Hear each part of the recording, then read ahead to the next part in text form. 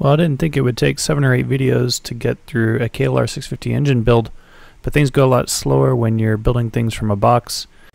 So I'm ready to call this one done, but before we do that, I need to get the starter and generator / Magneto assemblies in, and then we can move on to bigger and better things.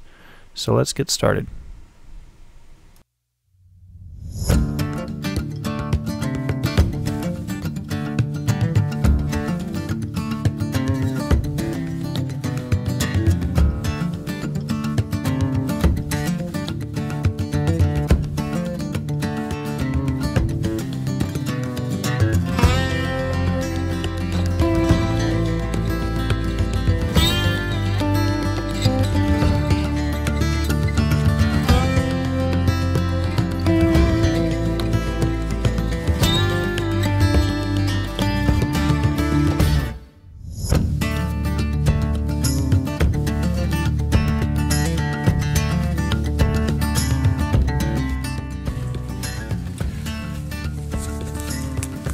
So now I need to get this magneto rotor in place, and then but before I do that I need to have the Woodruff key in. But before I do either one of those though, I certainly want to make sure I've oiled this one-way bearing and make sure it's not dry. But I do not want oil on the crankshaft or inside here, simply because this is a press fit part, so I want to make sure those are dry going on.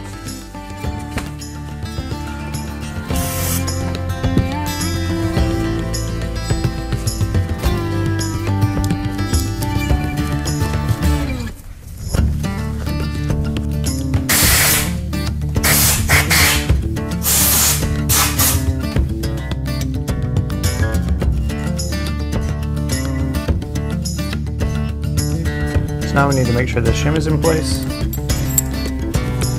Make sure the notch is aligned.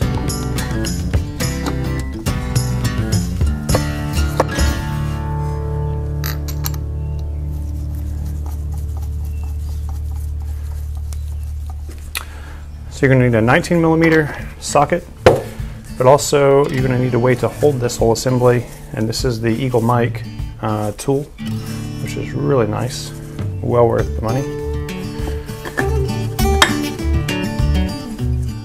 So it is first 15 foot-pounds for this first go.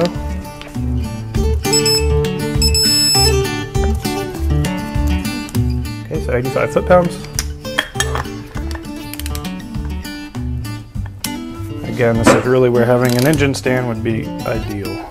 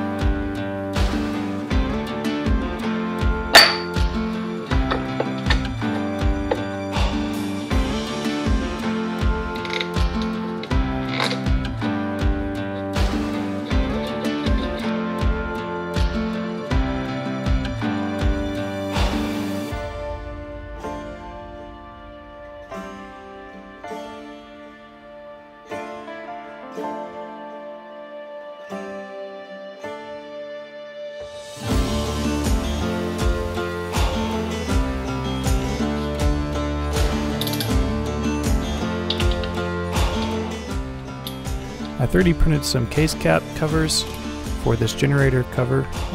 You can see that in a different video that I've posted. So the ones I'm installing now are just temporary.